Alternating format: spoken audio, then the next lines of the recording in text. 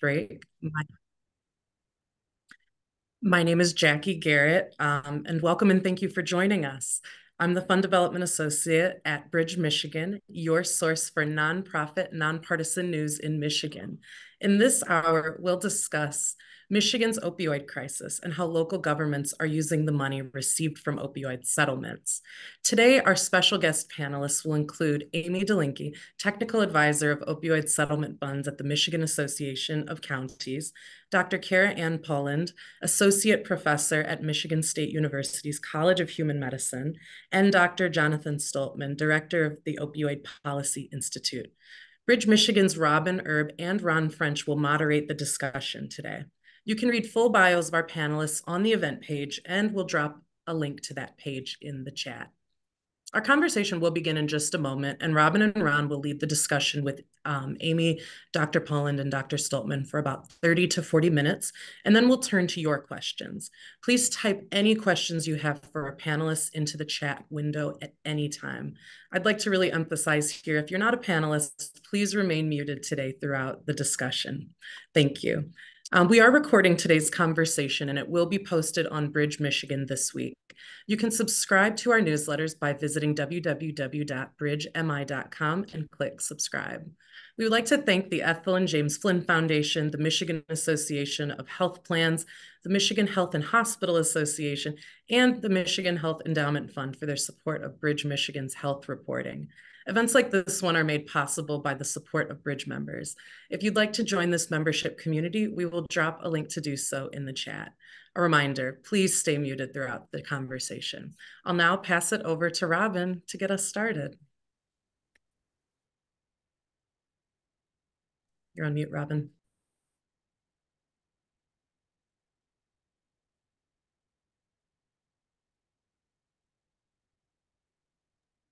You're still on mute, Robin. Still on mute.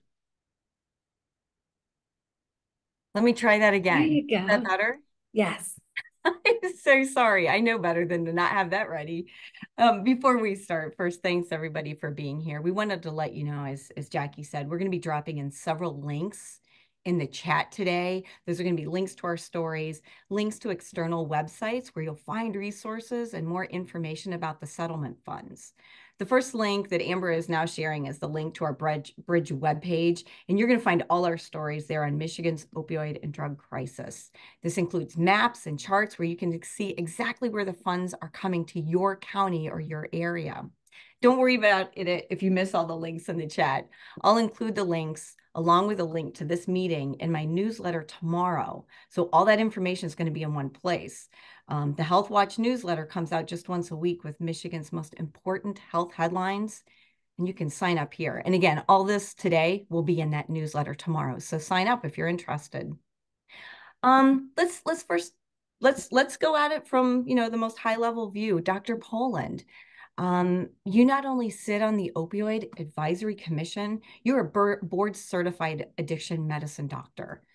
Describe the impact of addiction, specifically related to opioid addiction in Michigan right now or over the last few years.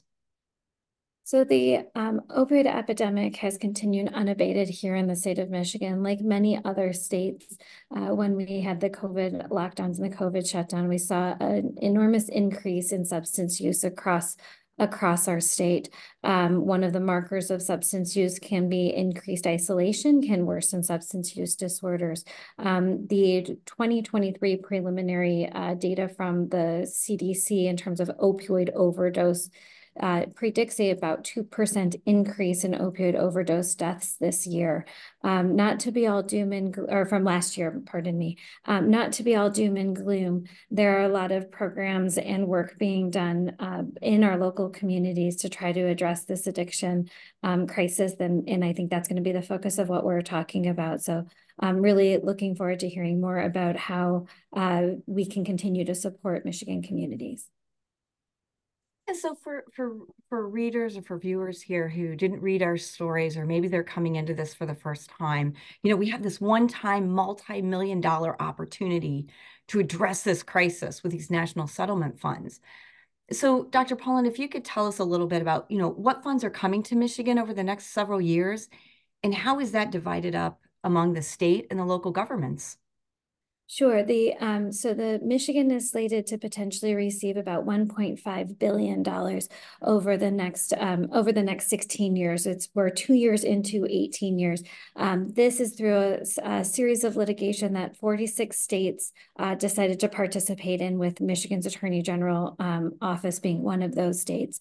And so it was litigation against the manufacturers, developers, and distributors of opioids and their contribution to the current opioid use disorder and addiction and mental health crisis here in Michigan. Michigan is receiving a disproportionately high amount because we have been disproportionately highly impacted, which means that more of our citizens are dying than in many of our neighboring states. So if you look at the Great Lakes region, most of our neighboring states are receiving about a third to half of what Michigan is receiving. The money that comes in through those settlements goes into an opioid healing and recovery fund. 50% of that money is distributed directly to local counties, municipalities, and townships, and 50% of that money is put into a fund that is administered by Michigan's legislature. To date, over the last 2 years, that money, the legislature has appropriated money directly to the Department of Health and Human Services. The carve out from that is that any settlements that go through the bankruptcy courts go directly to the Michigan Department of Health and Human Services. So in short, we're getting more money, but it's because of basically more horrible realities here in Michigan over the last few years. So given that 50-50 split in funding, 50% to the state or flows through the state, 50% going to the state or through local governments. Let's start with the state side of things. How did the state of Michigan decide on its priorities for its settlement fund so far? And what are some of the biggest expenditures? And if you could start this by talking about your role or the role of the Opioid Advisory Commission in all of this. So the Opioid Advisory Commission was established by the legislature. And so that is the body that is legally bound through a public act. So it's in law that we exist to advise the legislature on the appropriation of that funding. And then the legislature appropriates or sends that funding out according to how they would like to do that. In the first year of the appropriations, the OAC actually didn't exist. So legislature kind of wrote I refer to it as almost like a blank check to DHHS in terms of this funding. And the OAC is responsible for reporting back to the legislature on those expenditures, as well as providing, serving in an advisory capacity for the legislature, as well as ensuring that there is some sort of kind of check and balance on how this funding is being used. One of the struggles we've had is that we haven't been able to receive as much information from the department about how they're using the money. So it's unclear to the Opioid Advisory Commission how the state of Michigan decided to prioritize its share of the settlement funds. That would be a question that the department would have to answer. And when we've asked that question, there is now a website for the opioid settlement dollars on Michigan Department of Health and Human Services website that talks a little bit about how they're using that funding. I will note that some of those catchment areas have changed. For instance, there was a line item for $1.4 million to go to recovery community organizations that has been reduced to about $420,000, and we don't have any communication from the department or any transparency publicly in terms of why or how that change was made. There is an opportunity for at every commission meeting, we do have space for public members to speak. We also are doing listening sessions across the state, both virtually and in person, to try to reach the most citizens as possible. And on our website further, it is a survey that folks can do to help inform what those priorities should be, and we will be elevating those to the legislature. Notably, hopefully by the end of this week, our annual report should be posted on the Opioid Advisory Commission website, which is public facing and publicly available. Great. So that answered one of the readers' questions already about how to be involved. So there's public time at the OAC meetings. And I do want to clarify or add a couple of things. We did ask the state health department to be involved with this as well. They didn't have anybody, they told us they didn't have anybody available at this point to be here today. But we have made that request as well. And I believe, Amber, you've dropped into the chat a link to the state's opioid settlement page. If you go there, you will find a ton of information on how the state kind of their priorities so far. It's a lot of information. You have to wade through it. You have to take some time to get used to it. But there is quite a bit of information at that page for readers who want to know more. And then Well, thank you, Dr. Yeah, Thank you, Dr. Poland. I really appreciate you all being here. You talked about the 50% going to the state. Let's turn our attention to the other 50% that's going to local municipalities, counties mainly, but some cities, some townships. Amy, if we can go to you for a second here. Now, Amy, you work with the Michigan Association of Counties, and you've been working very, hand in hand with counties, trying to figure out, how to approach these funds that are coming in. Our reporting found that there's not a single process that is being used for making those spending decisions. Can you talk a little bit about how counties are approaching how to spend this money wisely, and how there might be differences depending on the community as to how that process is going? Absolutely. Thank you, Ron. So with most counties, what we're seeing is that there are really no two counties doing this the same way. Everyone is taking a bit of a different approach. At the Michigan Association of Counties, we did provide a guidance document, a toolkit that was released the same day that county governments did receive their first dollars back in January of 2023 to really help folks to understand or try to look at working through a specific process that's really focused on stakeholder engagement, data collection, and understanding local needs, as well as understanding current capacity at the county level, and then thinking through accountability and monitoring. What we know is that capacity differs from county to county. Existing infrastructure differs from county to county. I think some great examples are many communities have had either prevention coalitions or an opioid-related task force that's been in existence for a while and focused on these issues where those stakeholders were already at the table. And many communities throughout the state didn't have that existing infrastructure to work with. Thank you. And you've answered this partially here, but I want to broach it again. Readers or providers of services sometimes look at this and say, gosh, some counties have already spent some of this money, dispersed it, and some haven't spent a cent yet.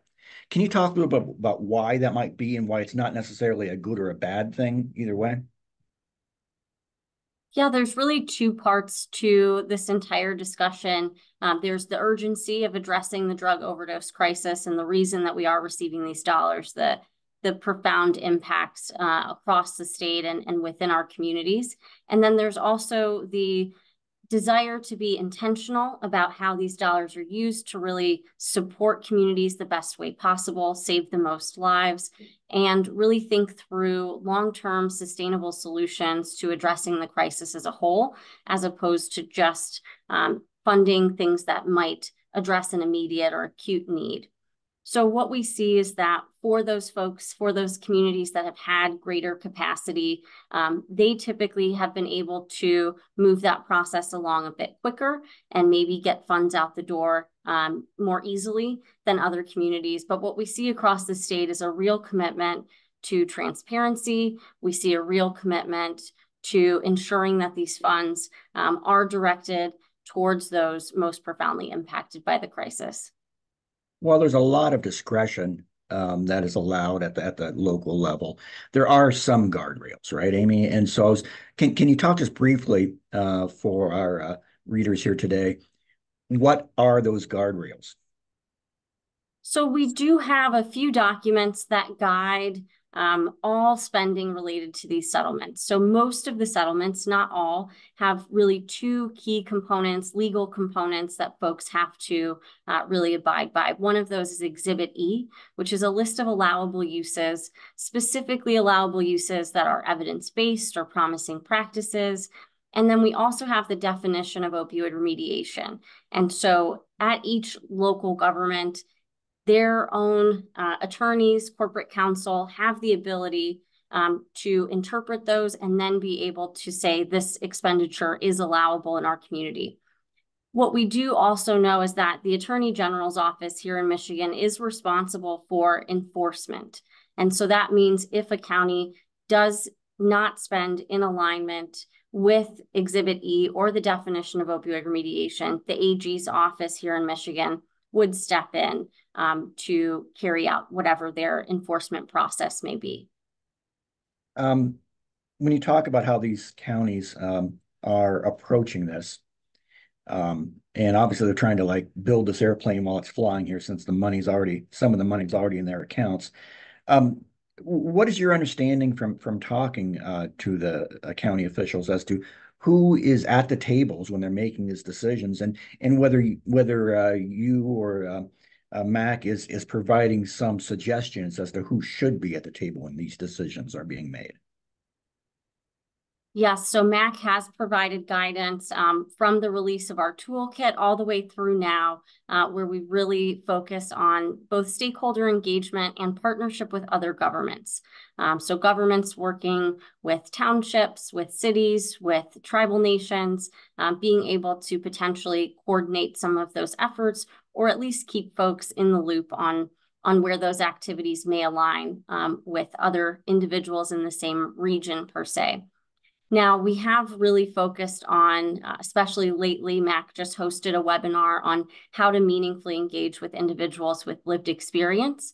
That has been a group that we have very much asked for all folks to have at the table, highlighted the importance of their participation, not just in planning efforts, but really in decision-making as well, and where that's possible. So we have also looked at providers, so treatment providers, harm reduction providers, prevention providers, recovery support services, healthcare, schools, businesses, faith-based communities, really an endless list of different sectors of our community that can be involved in this process and each bring a unique perspective to the table. Thank you so much, Amy. We've talked a little bit about how this is being approached at the state level and how the local communities are doing it. I'd love to turn to Dr. Stoltman now and talk a little bit. Dr. Stoltman is based here in Michigan, but he has a bit of a national perspective on this issue through the Opioid Policy Institute. Dr. Stoltman, I know you see the larger national picture here, and I was wondering if you could talk for a few minutes here about how Michigan compares to other states, both in how it spends the money and the opioid settlement funds that are available, and the reports that are about how the money is being spent. Yeah, thank you, Ron. And thank you, Robin, for having us on today. It's a really important topic, so we're really excited that Bridge is covering it. And it's a great question, Ron.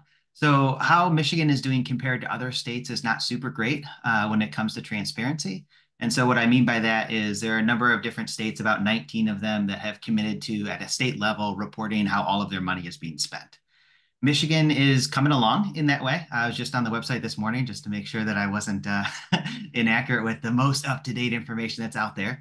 So they do have information about 2023 year in Michigan and 2024. But with that, with 2024, it's not really clear who received that money and how they selected who would receive that money. So when we talk about transparency, those are two really important parts of the process, is how do people actually apply for these funds?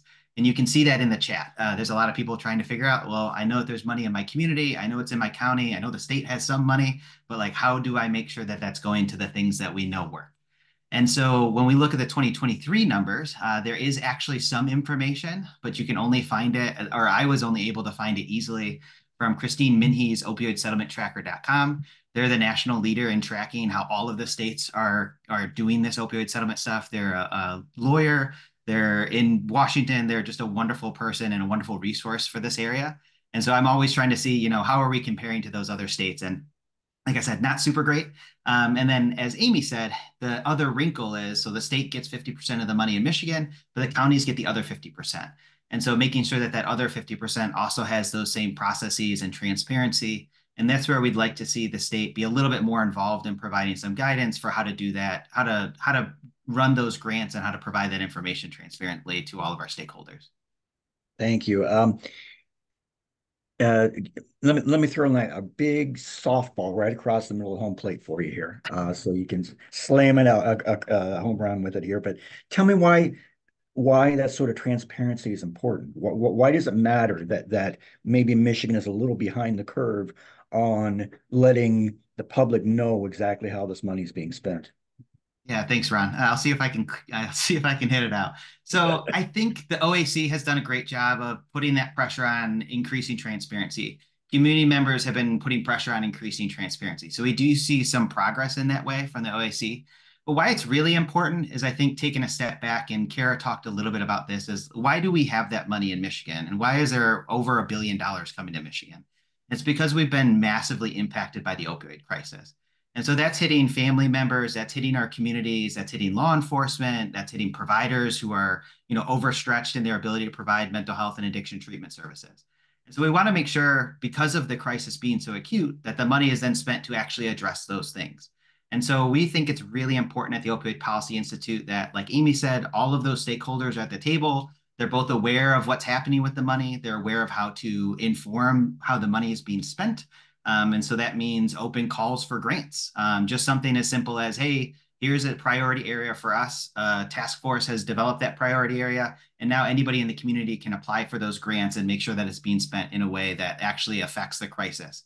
What I mean by that, of course, is making sure we're doing things that are based on the evidence. And so in addiction in particular, we know from decades of research the things that work and that can really help move the needle on some of these issues.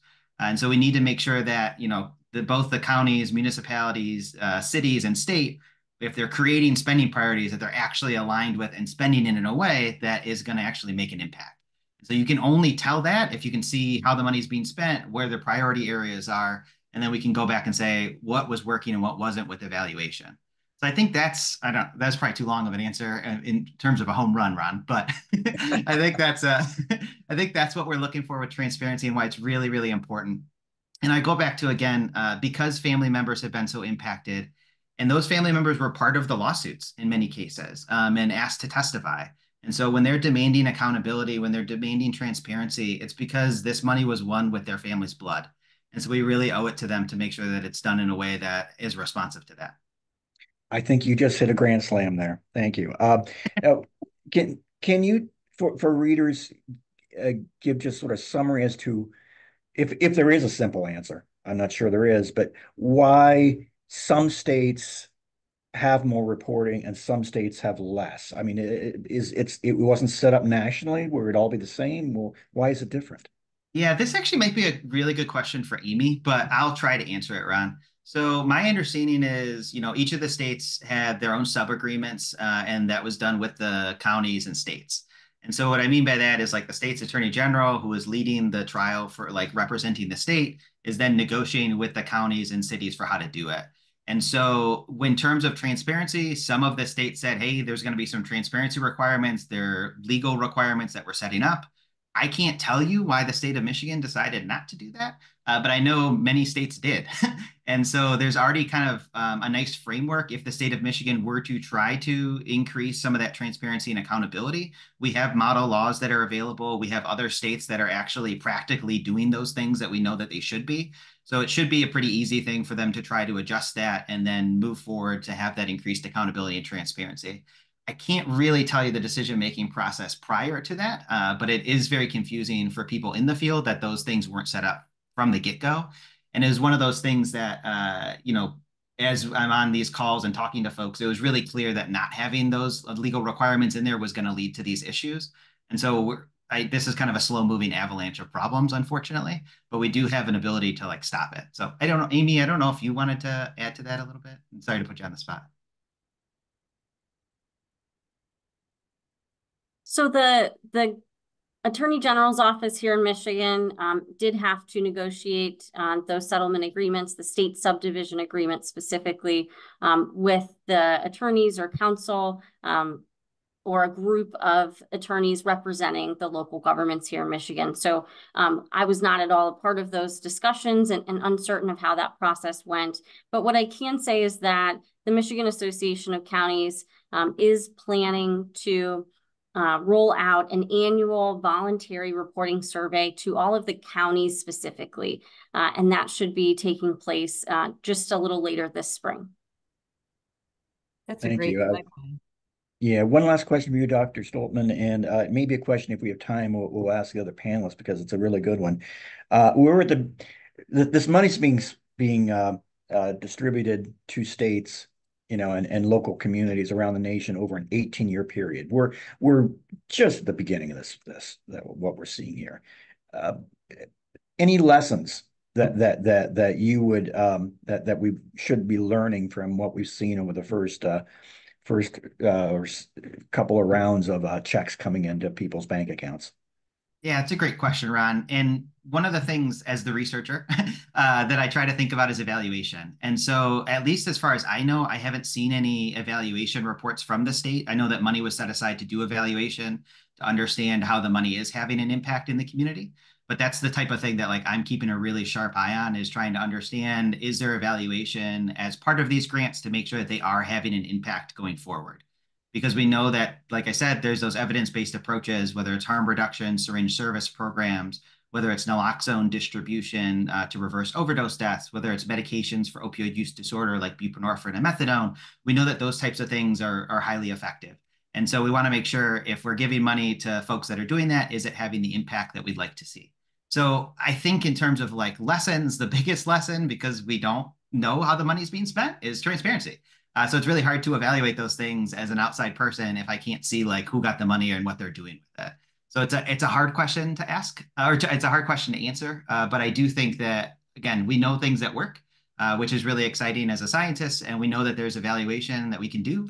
So we just got to make sure that we're doing that. And I was encouraged to see that at least the state of Michigan has evaluation components in their statewide grants.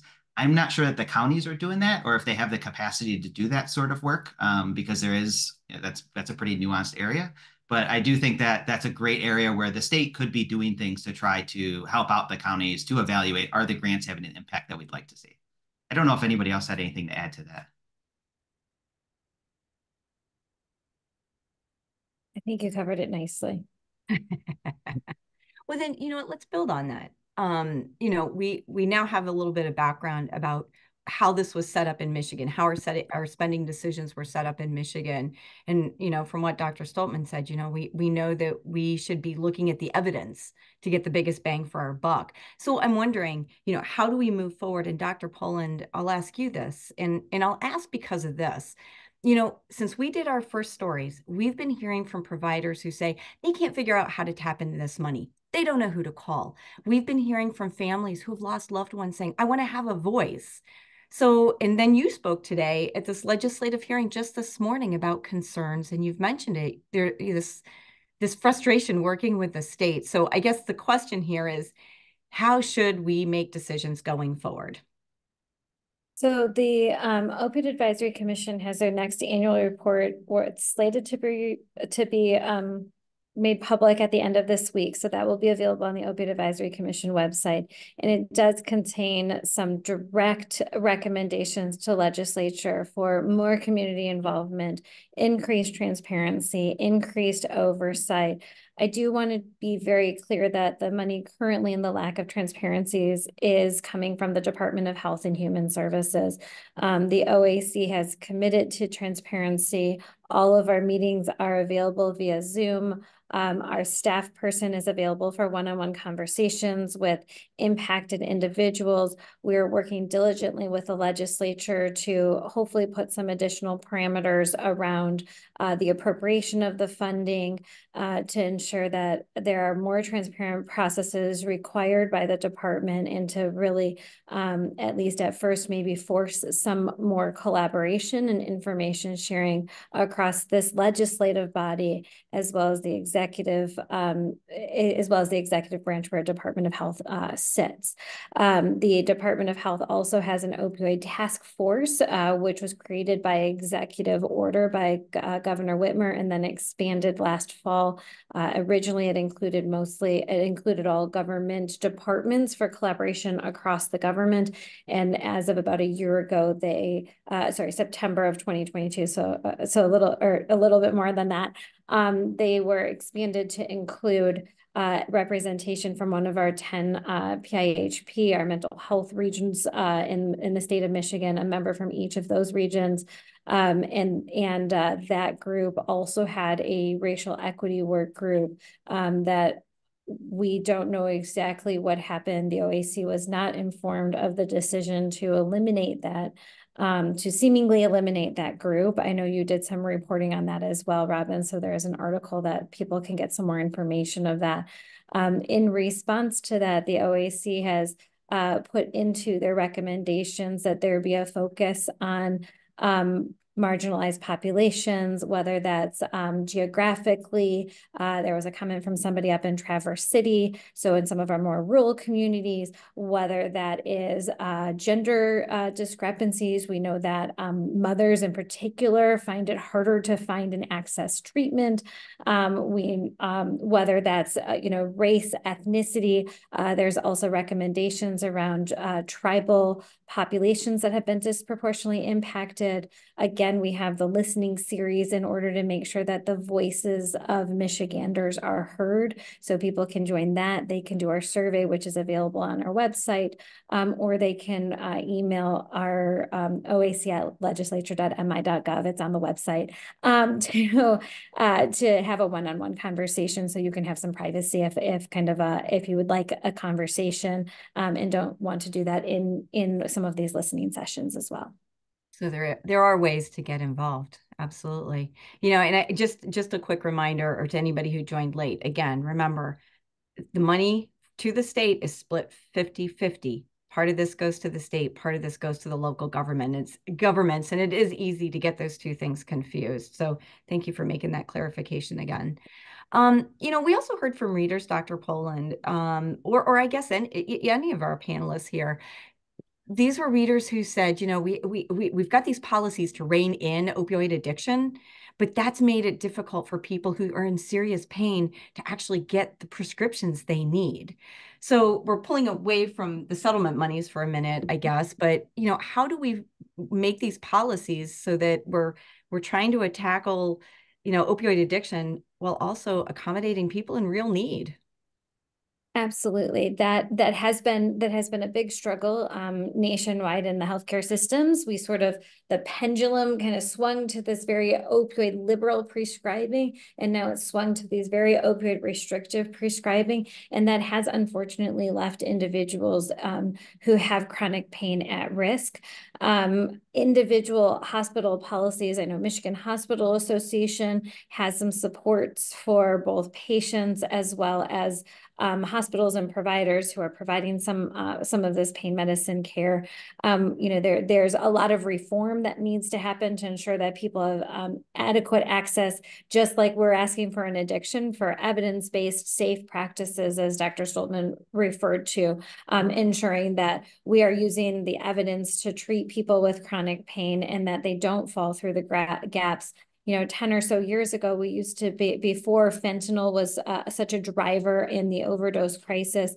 At one point, it was over 80% of people who used heroin or fentanyl illicitly had started with prescription opioids. And so while we've seen that number go down because we have restricted those opioid prescriptions on new initiations, we have to really be mindful of what's happening to our patients with chronic pain. Yeah, tough balancing act.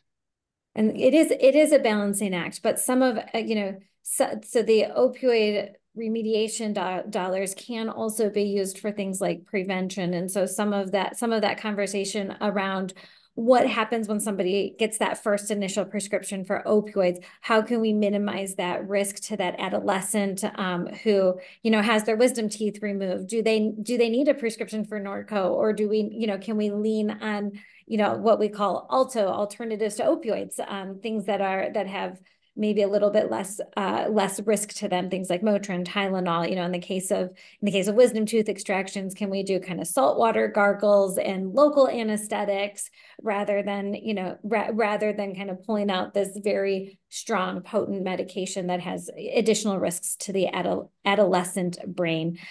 So certainly, you know, certainly there is a kind of a list, it's called Exhibit E from the settlement dollars, that kind of gives some of those parameters, but prevention is definitely one of those buckets. And that is someplace where we can put some focus on to chronic pain, as well as kind of just preventing substance use in general.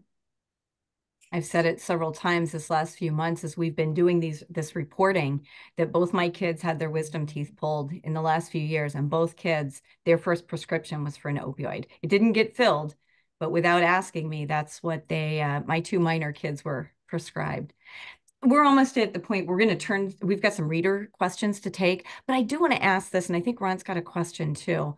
You know, moving away from opioids just a little bit, we did a recent, or there was a national study recently that noted the increase in methamphetamines and cocaine in recent years. And that's something that state health officials have noted too. I'm just wondering, can the opioid settlement fund somehow, you know, work to address this kind of crisis, a crisis of another drug? And I don't know which of the panelists might be best to address that. Maybe Jonathan? Oh, Cara was or Dr. Poland was gonna say something. Sorry. Oh, great. Perfect. Yeah. It doesn't really matter. So the opioid settlement dollar, as well, it says opioid settlement can be used for the addiction and mental health crisis. So it is not limited to only opioids. And we definitely have seen a lot of communities and a lot of engagement around other substance use. And in our report, in the OAC report, we talk about also the suicide crisis that has struck our state as well. And I would just add, Dr. Poland, when we think about drug use, it's often talked about in like individual substances, but it's been a polysubstance crisis for decades, which just means multiple substances. And so in my time in West Virginia, it was never really just about opioids. It was always opioids and stimulants. And those things come in waves, of course, as they move through the community. But of course, the opioid settlement money is structured in a way that can respond to that, because it is something that's over now 16 years. And so we want to make sure that we're not just focusing on the last problem, but we're able to respond really nimbly to those future problems and the threats that we're seeing right now. Yeah, I have a question that's I think very related to this in a way. It's about how money can be spent. Robin and I have all over the past few weeks have been hearing a lot about from people in the community who are either in recovery, looking to get in recovery, or providers who talk about some of the roadblocks that exist for treatment that go beyond what you would normally think of as like education, treatment, recovery, but go to like holistically life. Okay, you know, housing, transportation, employment, things like that may not specifically be covered within the bounds of how this money is supposed to be spent. But sometimes these larger issues, you know, affect, you know, substance abuse. Amy, can these funds be used? How broadly can these funds be used is what I'm trying to say. If one of the issues is we have no way for someone to get to treatment because they don't have a car, they don't have transportation, can it be used for cabs? Can it be used for gas? I don't know. I'm just how broadly can it be used to help these issues that on surface level you may not think are related to substance use? Yeah, the opioid settlement funds can absolutely be used to address many of those issues. When we talk about looking at, you know, the drivers of health, we look at transportation, education, childcare. These are also just part of really the wraparound services, or creating recovery-ready communities. And creating opportunities for folks to not just have treatment be the only option where the acute crisis is addressed, but really creating a system that supports an individual on a lifelong journey. And so we do see some funds being used in those space. Of course, at the end of the day, folks really have to be running those ideas by the attorneys that are a part of that government. But we do see a lot of folks looking to address broader issues and help support connections to care. Thank you. We do know that there was some funding that went to transportation from the department. There was an RFP that came out, but I don't have additional details. Let's jump to some reader questions, including one that's kind of along these lines. One of the readers wants to know, can counties direct funds to law enforcement? Let's talk a little bit about, and we understand that a lot of counties haven't made those decisions yet. They're in the middle of them. But let's talk about kind of the philosophies, or, you know, how counties may angle their funds. And I'm guessing, Amy, that's probably a question for you. Yeah, so when we look specifically at Exhibit E, and when they look at law enforcement, we really see two primary roles of these funds related to law enforcement. The first of which is supporting response to overdose.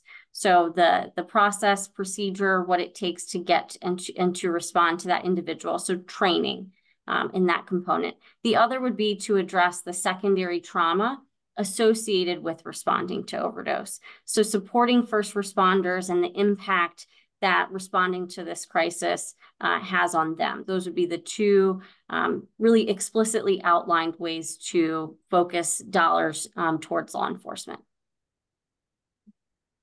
Yeah, and I'll just add to that, Amy, you know, it's important that law enforcement, because, you know, drug use is illegal, that they are a part of these discussions, but they don't dominate these discussions, because we know that, for example, prevention, harm reduction, treatment, and recovery, that's the full range of available ways to spend the money.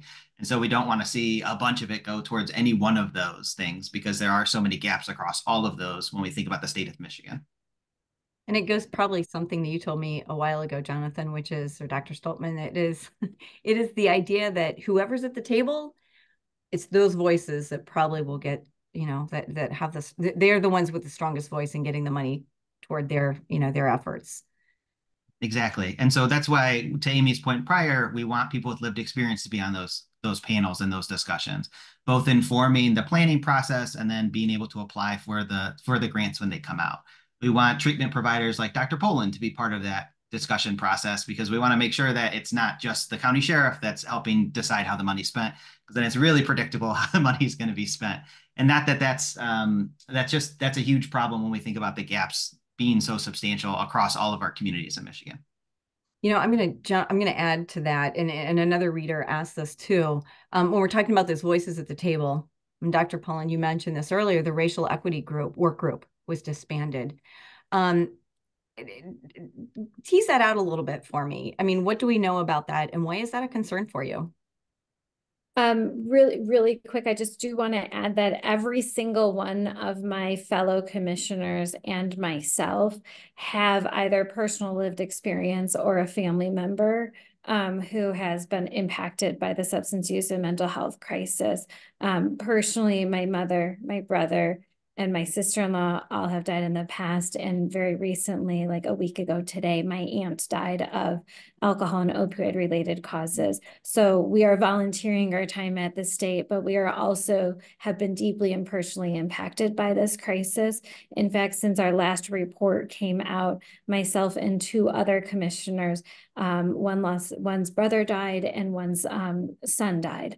So this is deeply personal to all of my commissioners. In terms of the racial equity work group, we don't really know why DHHS decided that they were no longer going to convene this group, at least at this time. I don't have any further information. What I can say is that the Opioid Advisory Commission is hopeful that we will be able to continue to hear from the disproportionately impacted and be able to take, we know that we have a huge divergence in terms of the impact on on different races in our communities, and we're seeing a strong increase in opioid overdoses in our Black population, and that's simply not acceptable. And so we need to be diverting funds and resources to reduce that disparity. The other population that the OAC has been working with is our tribal sovereign nations. And the difficulty with the data is that there's just not a lot of people. The population is small is one difficulty. And then because of the way our like our statistics work, sometimes people from indigenous populations end up in another category, particularly if they are multiracial, and it goes into that. The other thing to note for our tribal sovereign nations is that they are sovereign nations, so it's not just a race and ethnicity conversation with them, but we are talking about government to government conversations between the state of Michigan government and the 12 sovereign nations.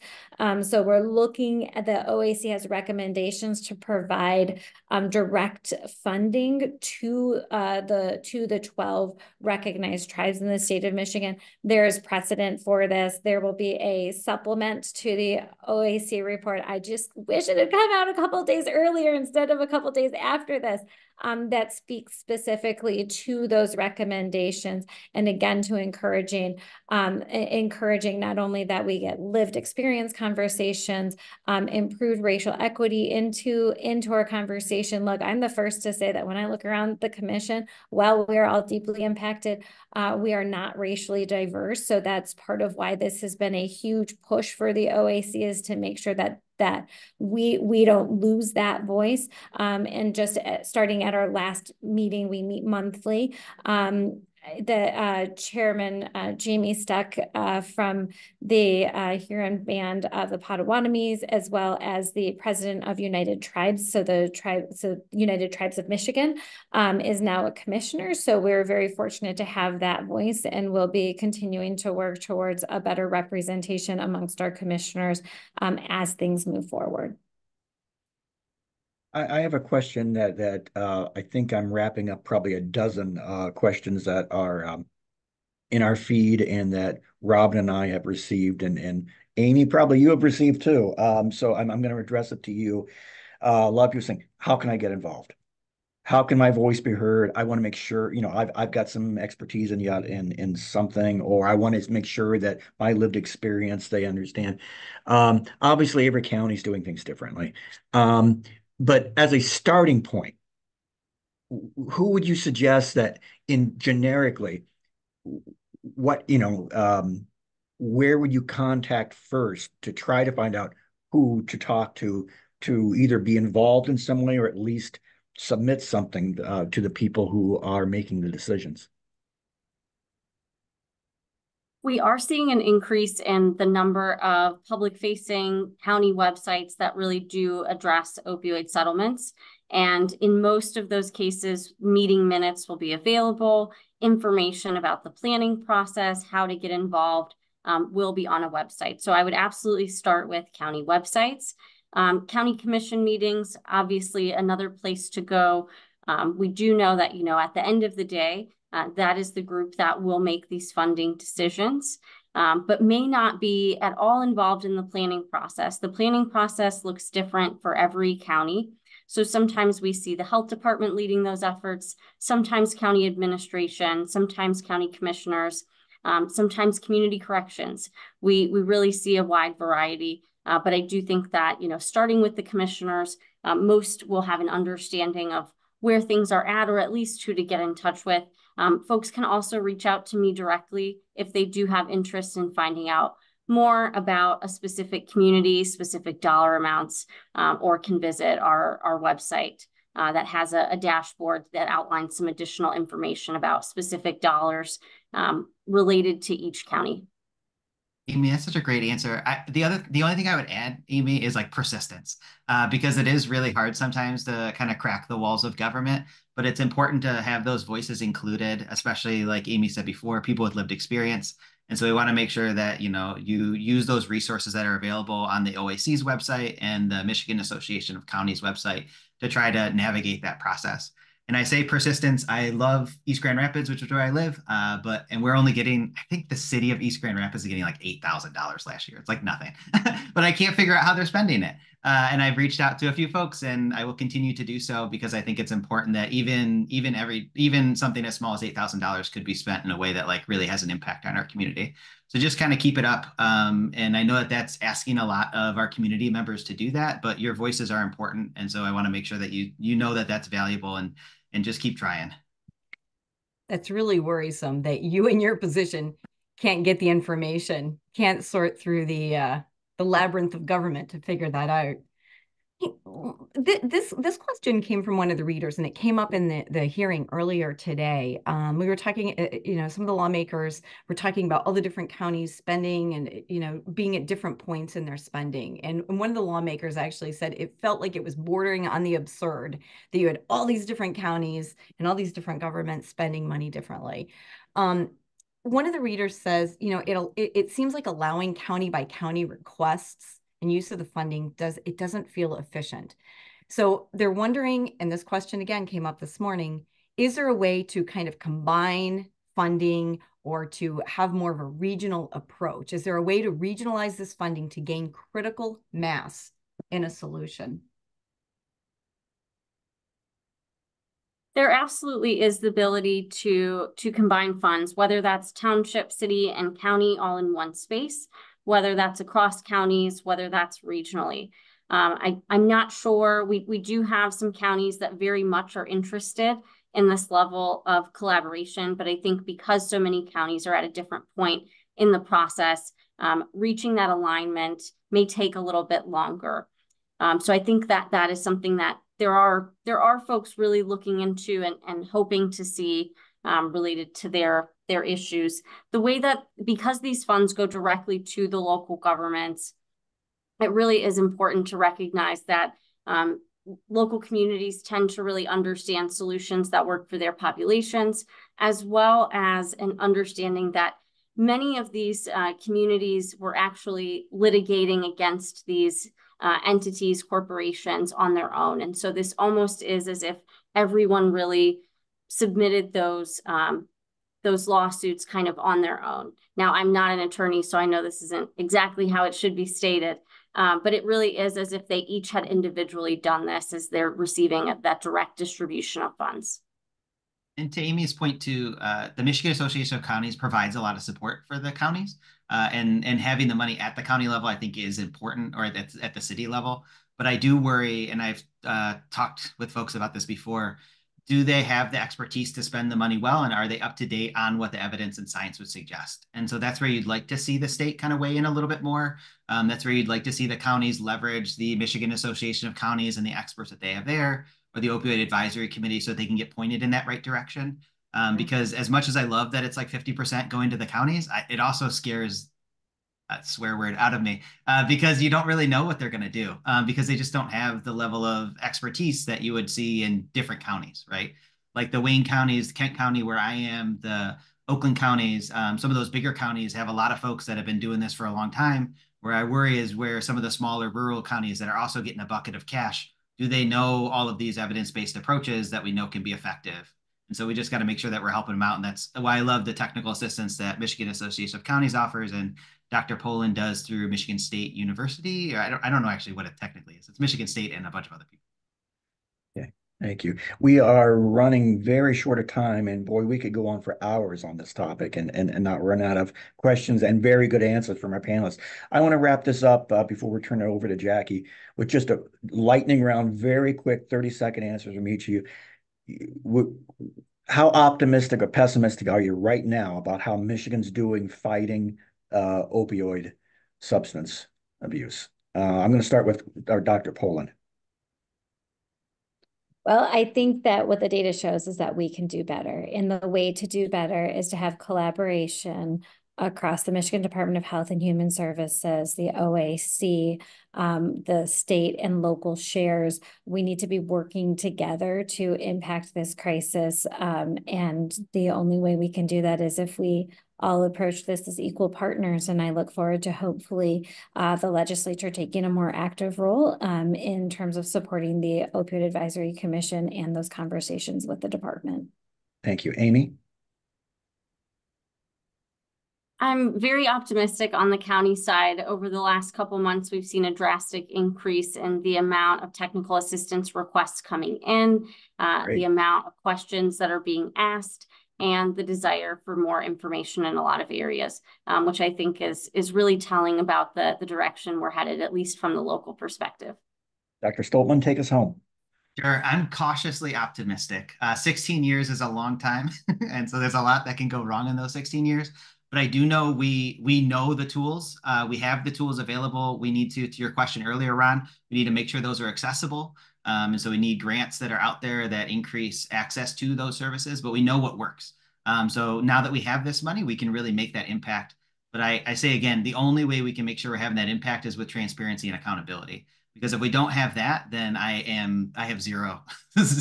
I have zero chance that we're going to do a really good job of that. But right now, I remain cautiously optimistic because we're moving in the right direction. All right. Well, thank you all. And these questions, I think that probably Rob and I will be maybe following. Might have a lot of stories we can do just from the comments we're getting here. But thank you all so much. And Jackie, we'll turn it over to you. Thank you, Ron. Thank you to Amy, Dr. Poland, Dr. Stoltman, Robin, Ron. Thank you to everyone here, including everybody who showed up during their lunch break to hang out with us. We'll be posting a recording of today's program on Bridge Michigan's website, app, and social media channels this week, and our March event will be announced very soon. For help with opioid abuse, call the Substance Abuse and Mental Health Services National Hotline, a 24-hour, 365-day-a-year treatment referral hotline that can be reached at 1-800-662-HELP. Thank you again, and have a great day, everybody. Thanks, everyone.